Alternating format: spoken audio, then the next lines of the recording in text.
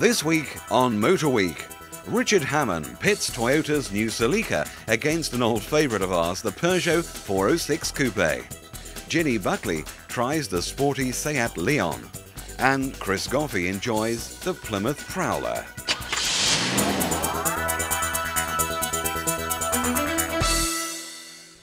The coupe market is flourishing. There's probably never been a wider choice of shapes and styles for buyers to choose from, which makes the pressure on manufacturers all the greater when it comes time to introduce a new model into an increasingly fashion-conscious marketplace. So we've chosen two of the most contrasting coupes available today to take a look at. We have a timeless classic in the elegant and understated shape of the Peugeot 406 Coupe. And contrasting very much with that, we have, well, a rather loud new arrival in the shape of the new Toyota Celica. Like so many before them, Peugeot went to styling legend and hero of the drawing board Pininfarina for the shape of their new car.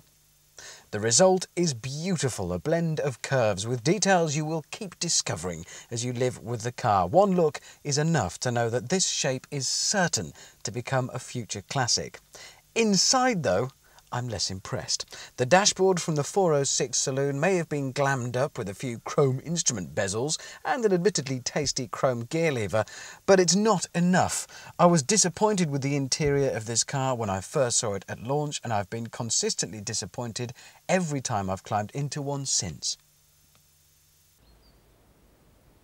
At first glance, it seems the Celica can't make up its mind whether to be rounded or sharp-edged. Overall, it's a fairly curvaceous shape, but it's made up of all these starkly cut-in straight lines. And at the front, well, it does make quite a bold statement, and it certainly gets some attention. At the rear, though, I think it's ugly.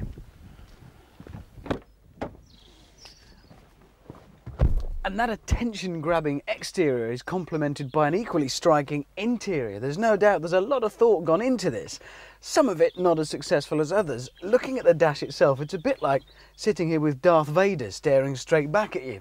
And if you want to frighten the kids in the back, just do that. It isn't unattractive at all. The only problem is terrible quality plastics. Tap it anywhere and it feels very cheap and tacky. These racing seats are very comfortable and they look great, but perhaps rather thin for a longer journey. But the best thing of all about the interior is the driving position. Almost on the floor with your legs straight out in front of you, you feel like you really are about to take off in something a little bit sporty. And on first pulling away, that impression of sportiness is born through that low slung driving position, makes you feel a bit special. But the next thing you notice is the steering. It's very, very light, which is fine, but it's pretty numb. It doesn't seem to tell you much of what's going on. That can't be said about the gearbox though. It's great, very, very slick action, 6 gears as well, which is very handy when you get to motorways. But the next thing you'll notice on motorways is the noise. It's enormous. It does sound as though somebody forgot to put any sound deadening in the rear wheel arches, and you've got this constant thrum and hum from behind your ears, which gets very wearing on a longer journey. The ride's very good though. It's fairly harsh. Don't expect to be as comfortable as in an ordinary saloon car, but then you are in a coupe. It gets a bit crashing over bumps, and perhaps it's a bit much through town, but as soon as you start to press on a country road, you do appreciate that lack of body roll and the control you feel you've got over the car.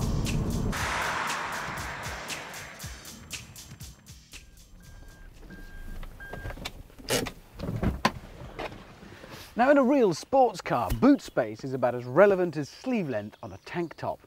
But a coupe is different. It has to be able to demonstrate some real practical tourability. So what have we got? In the case of the Celica, it's not too bad. It's quite shallow, but it is fairly square and sensibly shaped. All fairly useful and practical. But what about the Peugeot? It's huge. I know it's corny, but you really could hide a body in there. Come on, out.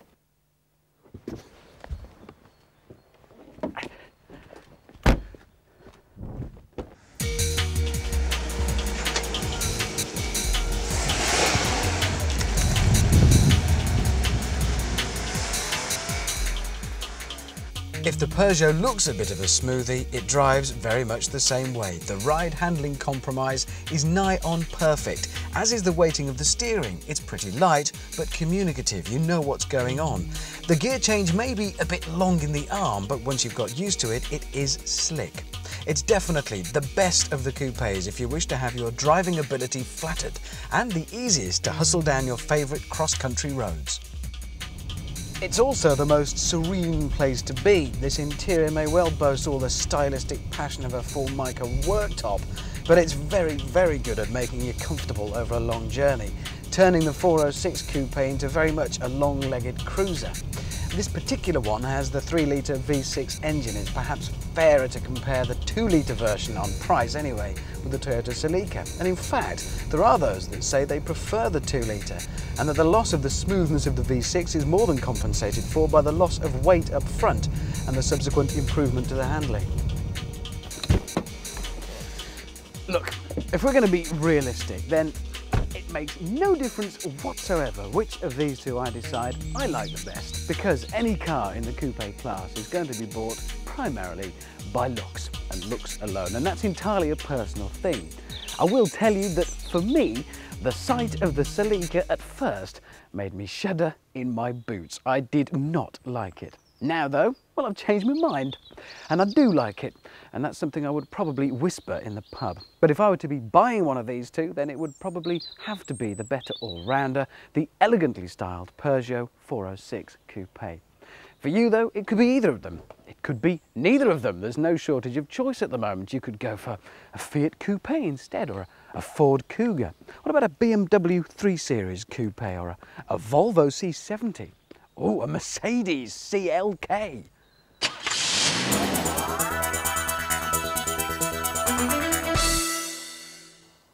When some cars arrive in our office, they provoke a mad scramble from the young people who work there in an attempt to get their hands on the keys. And getting those keys back is the equivalent of prizing Paul Merson out of the bar at closing time. But when the news gets out that the latest is a Seat called Leon, you can bet it won't even raise a murmur. You know, I think the name might have something to do with it. I mean, Leon. What's all that about then? You wouldn't dream of calling a car Harry or Fred now, would you? Volkswagen tried it with the Chiron and that didn't work either. I don't know what this name thing is all about, but they've got to do better than that. The Leon is a cross between a hatchback and a coupe, and although there aren't any real distinctive modern lines suggesting anything new or different for Seat, it does have a rather nice muscular rear end. A hint of the sportiness this car offers can be seen in the rear spoiler and the way the number plate is moulded into the bumper. The Leon 4 is unusual because it's the fastest car in its class in production. It produces a whopping 180 brake horsepower, has a 6-speed gearbox and a 4-wheel drive system. What, those three on this little thing? That's got your attention, hasn't it? The Leon comes with a wide range of engines. In total there are 7 options, 3 direct injection diesels, 4 petrol versions, and there's even an automatic. There are a ridiculously wide range of options available from Seat, including, of course, the engine versions. There are 3 finishes: Stella, which is the well-equipped base model; Signo, which has even more electric gadgets and an onboard computer, air conditioning and an upgraded stereo; and Sport, which has the lowered chassis, more electronics, big fat alloy wheels and sport seats. Inside you'll see that Seat have decided understatement is definitely the name of the game.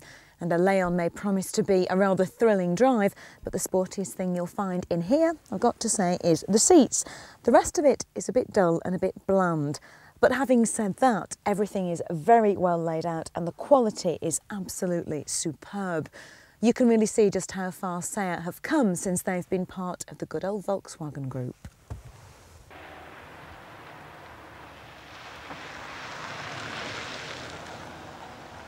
And believe me, it really does feel very quick indeed. It's absolutely great fun to drive. The engine is very responsive and it simply begs you to put your foot down.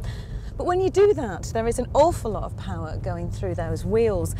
Now the key is the Haldex rear wheel system, which electronically measures the amount of torque distributed to the rear wheels and then connects both axles depending on the driving conditions, which, now wait for it, are measured electronically by engine sensors, wheel sensors and bodywork sensors.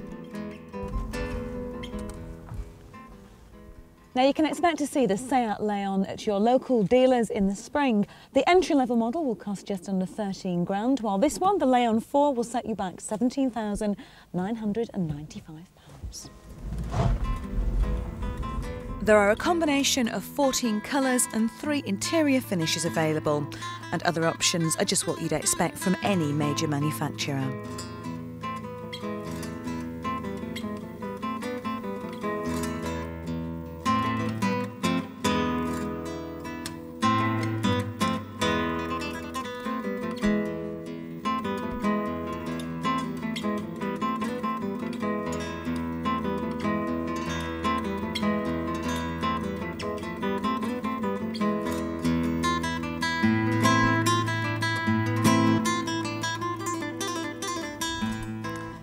Seat seem to produce 2 different types of cars: practical, well-made runarounds that are excellent value for money, or fun-packed, sporty little numbers that get their genes from Seat's rally cars.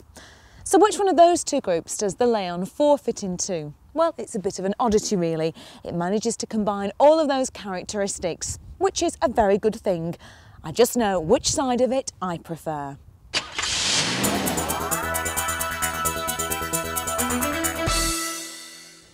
In part 2 of Motor Week, the wild Plymouth Prowler and Vauxhall's revamped Omega.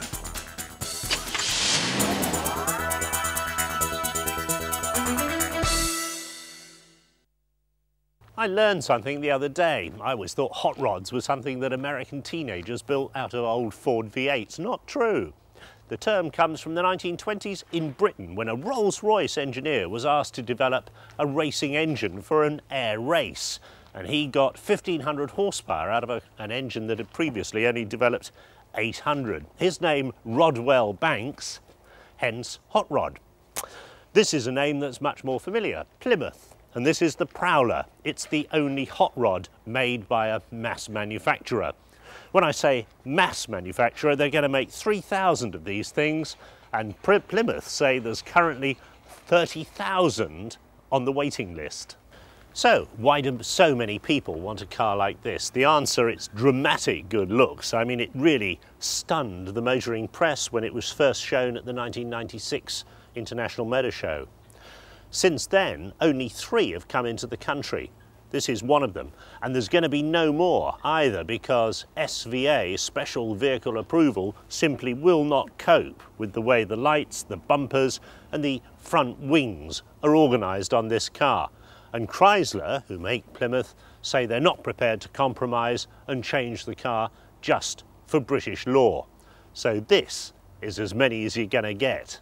The concept is simple. You take the classic lines of the old American hot rod, an aluminium chassis, aluminium independent suspension front and back, a 3.5 litre V6 engine chucking out something over 220 brake horsepower, 4-speed automatic transmission, and there it is. The essence of the old hot rods was their simplicity, and despite its dramatic looks, the Prowler hasn't really changed any of that. So I remember seeing this at the 1996 show. I mean, how come you've got one here? Well, I saw it at the 96 show as well. It was hanging up, if you remember, on some sort of racking. Fell in love with it there. And there's a friend of mine who deals in performance cars in Canada. I happened to be talking just a while ago and said, if you see a Prowler, can you get one for me? Expecting a 2-year wait. And a week later he came back and said he had one for me. Is it a rude question to ask you what you paid for it? Yeah, just a little. A slight premium? Yeah, just a big premium, a big premium. Any trouble getting it to be legal on British roads? Nothing major. We spent about £1,000 on it, on having the lighting altered and changed around, but nothing major, nothing major.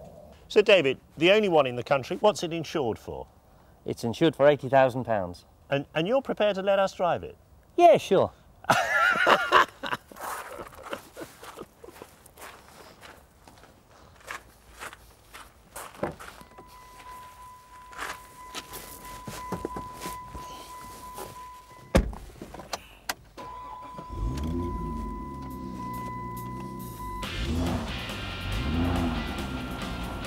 And it does go as you imagine an old hot rod Ford really would.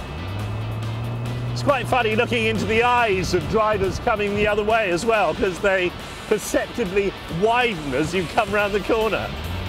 Chrysler claim that this has European standards of steering, road holding and handling. Not quite sure where they get those European standards from. It's very light aluminium chassis, aluminium suspension and a composite body shell means the whole thing is very light. So even though it's a V6, it's a half go. This automatic transmission is interesting.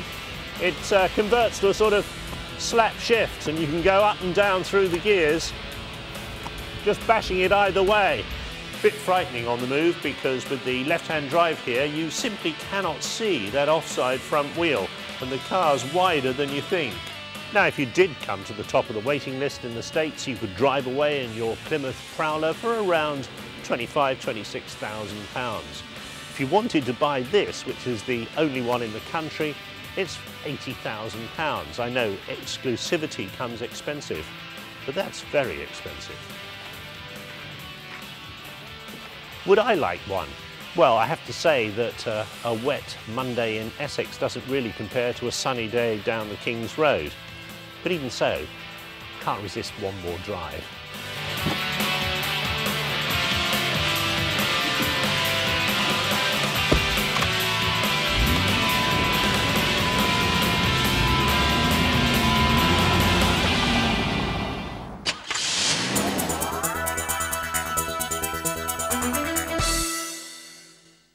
Vauxhall and General Motors have probably never had it so good because in the past 5 years their flagship Omega has been consistently at the top of the executive car charts. In that time they've beaten off the likes of the Ford Scorpio and the Rover 800. They've literally beaten those two cars into submission. The quirky frog-eyed Scorpio we never really took to, and the Rover 800 after all was just a Rover. So Vauxhall have taken the decision to freshen the Omega range up, give it a new lease of life for the next 3 to 4 years before their next generation executive saloons and estates arrive.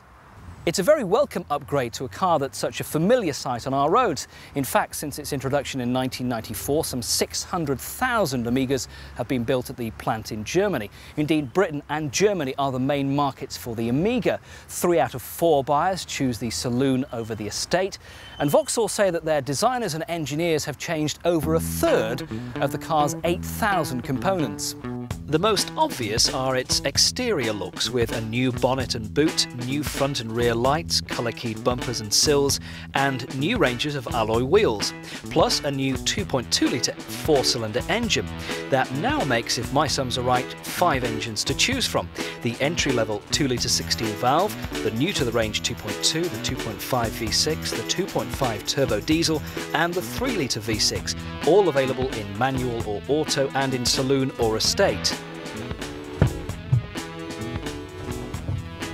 Now, moving inside, again, it's an all-new interior. Vauxhall have tried to create, well, a touch of luxury, and I think they've pretty much succeeded. The dashboard has a soft-touch feel to it. There's a new centre console with heating and ventilation controls and a brand new stereo system too. Now, Vauxhall, like most manufacturers, are incorporating a satellite navigation system into the car, and you can have the option of a 5-inch television monitor screen right there, giving you the sat-nav. There's plenty of space for passengers and some handy storage bins too. It has to be said that the Omega was always a decent car to drive. Rear-wheel drive, a decent chassis and setup, and if you pick the 3-litre V6, well, a real stormer of an engine. 211 brake horsepower on tap and very respectable 0 to 60 times of just over 8 seconds, top speed of 150 miles an hour. The 3-litre V6, of course, continues into the new range in either Elite or MV6 form. This is the MV6, and this, in my opinion, is the pick of the bunch. It gets a lowered sport suspension by 15mm, stiffer ride, a touch anyway, and unique alloy wheels and an aluminium dashboard. The base 2-litre engines don't really offer much get up and go when pulling such a big car with only 136 brake horsepower. The 2.2-litre engine already seen in the Sintra produces 144 brake horsepower, and the 2.5 V6 gets 170. If you must have diesel, well, you can have the 2.5-litre inline 6 with 130 brake horsepower. But stand by, because next year a flagship Omega will be available with an aluminium 300 brake horsepower V8 engine, the same as we've seen in the Corvette. Now, although Vauxhall make great play of competing with the main German manufacturers like Mercedes, BMW and Audi, in reality, the user-chooser company car driver who has perhaps £25,000 to £30,000 to spend on their next car, well, I'm afraid they're going to choose an E-Class or an A6 or a 5 Series over the Omega, no matter how good this car is. The company car driver who doesn't have a choice, well, this is no bad car to have in their driveway, but perhaps the main rivals for the new Omega are the Saab 9.5, the Volvo S80 or the new Rover 75.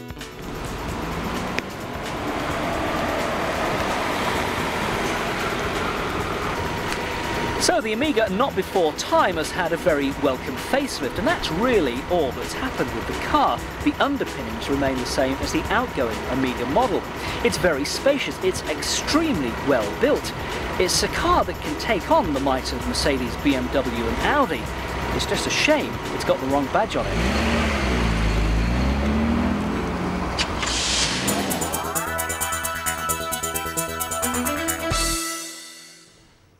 Motor Week News. Not content with knocking the Volkswagen Golf from top sales spot in '99, Vauxhall Opel are making the Astra lineup more competitive.